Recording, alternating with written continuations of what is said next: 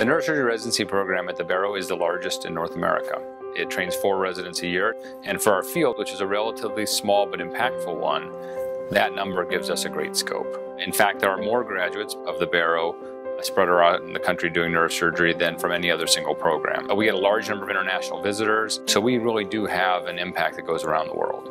The residency program here is a wonderful way of paying it forward. So there is this element where I can teach a resident, and then they can teach their co-resident, and then 10 years from now they can teach 10 more residents. These are people who could probably go anywhere else in the country, but they choose to come to Phoenix because they want this training, and they get that training. They get that training to be some of the best surgeons in the country, if not the world. I think one thing that separated B&I from what I had been exposed to in neurosurgery was, a lot had to do with the culture, the way faculty interacted with one another, with the residents, with staff. And in the backdrop of that culture was, all the bells and whistles of neurosurgery, the most complex and innovative, techniques going on in the country and the world. The impact of that training is really immeasurable, and I think that's what you want in your treating physician, someone who's seen the full gamut of complexity.